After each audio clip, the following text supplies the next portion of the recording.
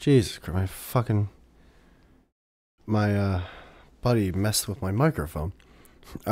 What's happening, everyone? As you can see by clicking this episode, it's a short one. No, like big reason, just a very, very insanely busy week. I'm literally doing this episode. Jeez, 4 or 5 hours before it's gonna be live for you guys to hear it, so that's cool. Just a really fucking busy week. And then next weekend's gonna be very busy as well, and then hopefully it'll all die down as things get nice and cooler out, and I'll probably be chilling more at home, so then I'll have more time for. I guess it really isn't. I guess I really shouldn't say more time for episodes because it's just like it's once a week, so it's not like have. Oh, geez, I do remember that though. Earlier in this podcast existence, I had like 3-4 episodes done and like lined up for like the month, and now it's just like, oh fuck, and not like, oh fuck, I have to do this, just oh fuck, another thing. Or like, fuck, I almost fucking forgot.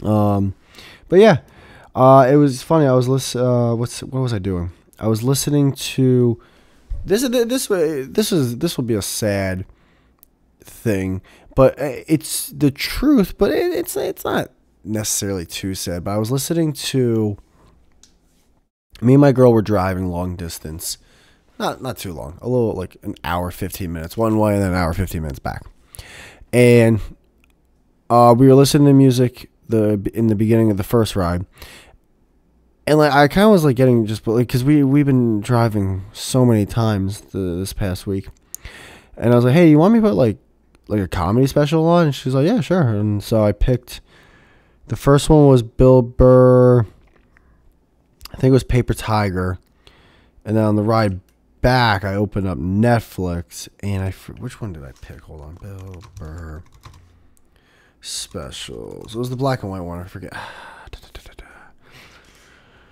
Dude, oh god, oh my god, come on, just give me a list. Just give me a fucking list. Why complete list? This is just mayhem. I'm sorry you feel that way. Which I thought was the one with the helicopter story, which I think is. We just didn't get to that because I think there was still like 15 to 20 minutes left of the special by the time we turned it off. But anyways, I'm listening to it, and most like comedy specials, I shouldn't say most, a good amount don't age like well. Comedy is comedy's different than music. Music, there are songs that you can overplay and overhear, definitely, but I feel like no matter what, there's always those songs that you just love to hear all the time, or you love to hear that one part. Well, I mean, and that's the thing, a comedy special is, for the most part, an hour plus. There are half-hour ones. Whereas music, it's 3, 4, 5 minutes, on average. So I guess it's fair to say that's not a great comparison. A better comparison would be a whole album, a comedy special versus a whole album. And I'm sure listening to a whole album, after the 3rd, 4th, 5th time, you're probably like, it's not as good as when I first heard it. So that'd be a better comparison. But like, that has always been a comparison, just because music and comedy, it's for the most part, it's audio, it's vocal.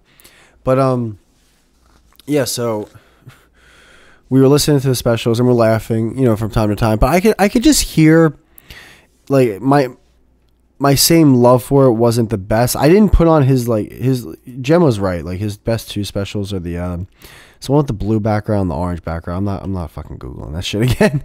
I don't care what the name is. You can find, I think one's from like 2008 roughly. I forget the god. One of the names on the tip of my tongue. But it's so I didn't even put on his best specials. However, like, I could just hear it. I was like, all right, this definitely doesn't sound as funny as when I first heard it, which makes sense. However, I think one thing that, and it's funny because one thing that hurts Bill Burr's comedy, and by hurts I mean like is like a splinter, because like he's amazing, and the thing that helps is the fact that he's actually just a naturally funny person. Like when you hear him on podcasts, when you hear him on radio shows, it's like, oh, this guy is just like a funny ball buster. Like he's really good at that. So one of the things that really helps him isn't really like the jokes he tells or whatever. It's just that he naturally is a funny person. But one thing that I would say hurts in the long run, and doesn't hurt it to a detriment, just hurts it to a degree, is that his comedy, a lot of times for the specials at least, because you're hearing the whole thing, it's not like just a clip, is that it's topical humor. And topical humor can get old. And the thing is, with him and even other comedians, I don't think topical humor gets old, because like it's relevant. Like it's relevant for that time. Like a joke in 2014 for stuff that's going on in 2014, it's relevant for that time. However, when you hear it in 2023, it's like, oh, it's not relevant anymore, so it's not funny. No, I don't think that's the thing that hurts it. I think it's more so that it's when someone's good at topical humor, usually, at least from what I like about it, is that they have an original take. That's the thing that also makes people funny, is that they're creative enough to have an original take on something. And so they have an original take on something, and that stands out more. And then if it's funny, then it's funny. But then hacky comedians will then start oh, well, people are laughing at this topical thing that's going on right now. Let me also jump on that. And then me, and then so many people just fucking water down the topic. And it happens so quickly because it's usually about a popular thing. So there's a big spike for it. Like all of a sudden news outlets are talking. Like just hacky, like morning day people are making jokes on. And then it dies because it's like, that's not funny. It's like cheesy. It's like when something cool happens, like that kids are the urban community are talking about, and then like months go by, and then like your mom's like talking about it, and like you as a kid are like, oh, mom's talking about this now. This isn't cool. On to the next. So I think that's what hurts it. So like in one of the specials, like he just kept saying the word triggered, and I was cringing. Like it's 2023 and I'm listening to it, and like it's fucking Bill Burr. He's like one of my favorite fucking comedians, and I'm actually cringing at parts of his special. But the thing is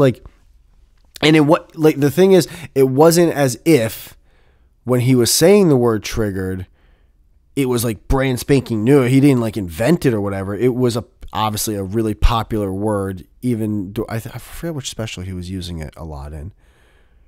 I forget which one. He did use it in one that I was like, all right, this is even old for him.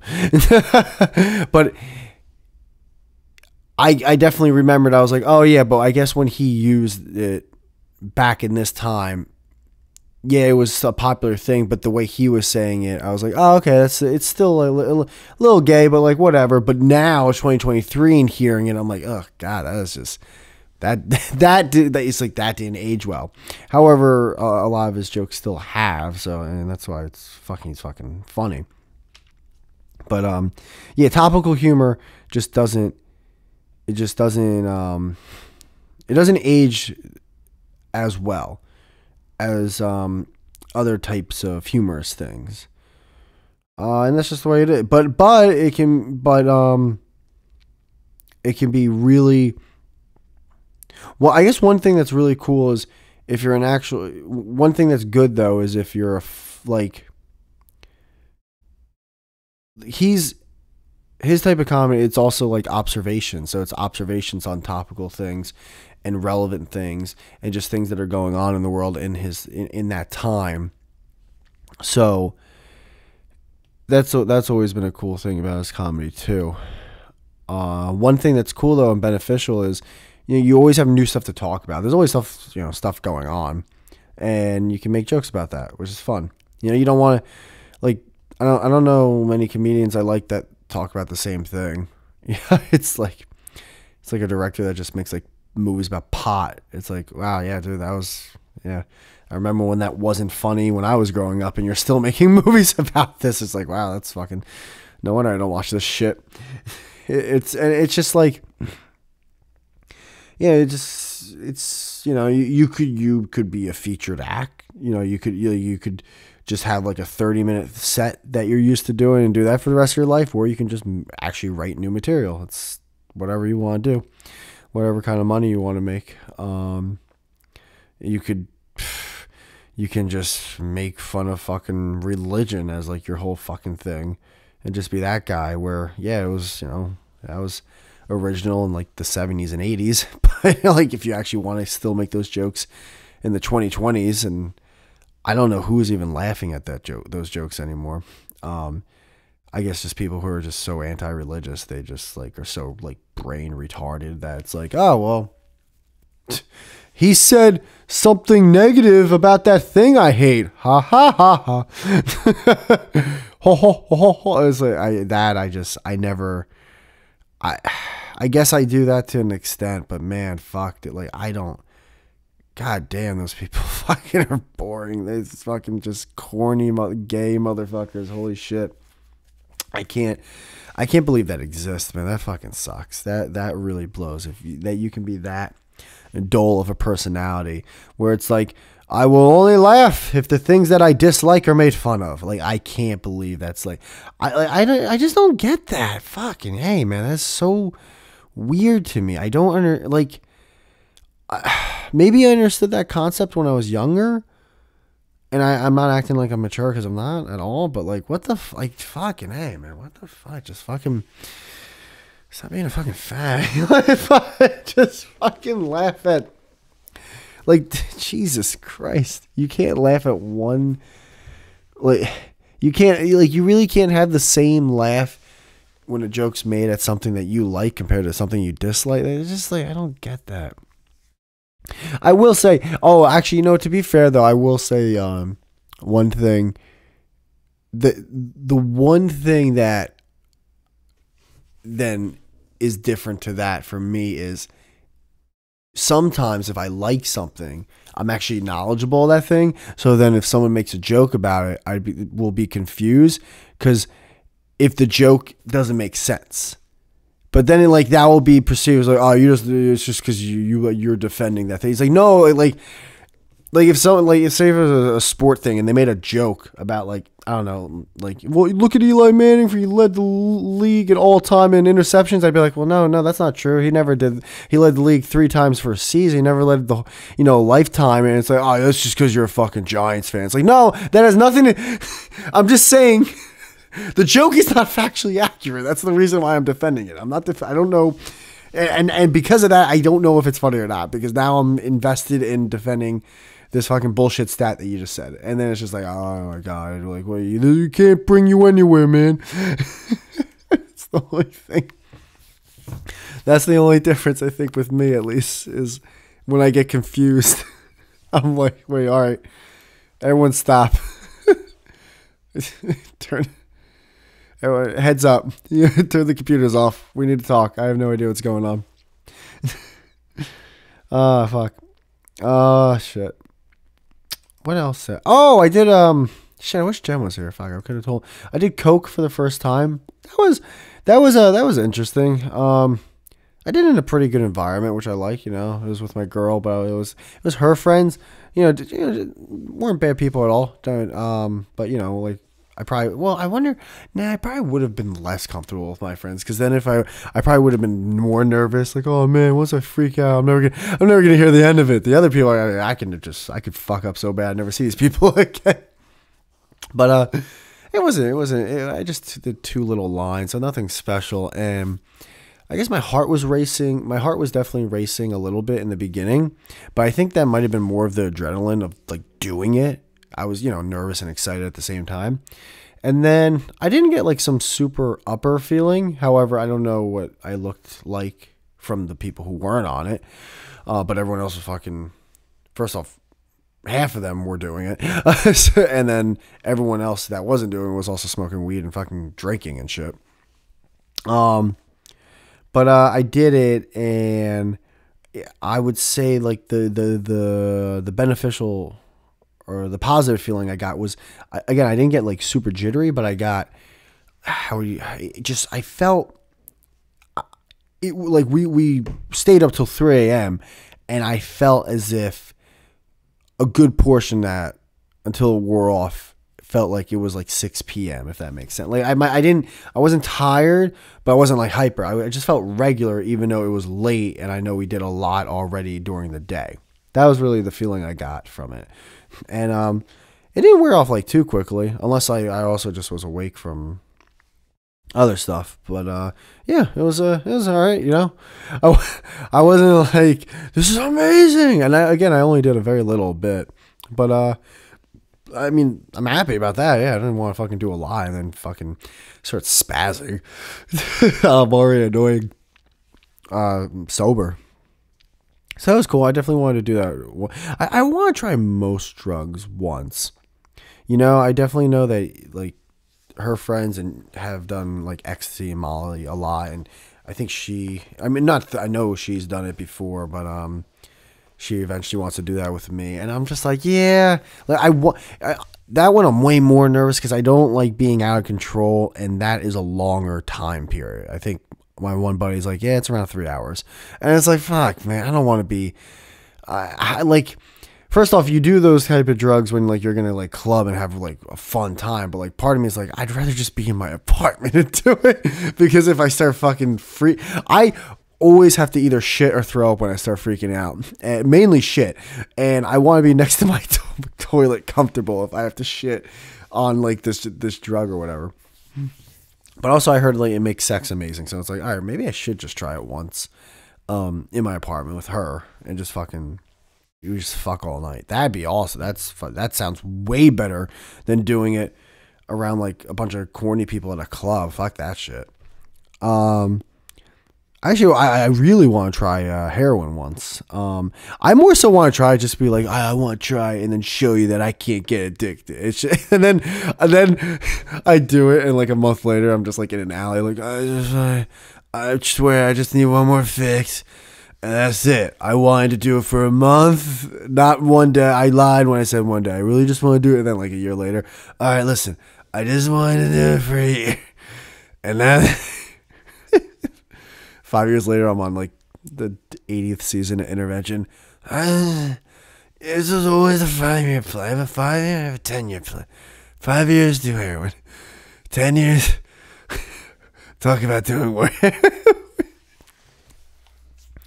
But that one first, you know what's weird? That one seems like less dangerous to me.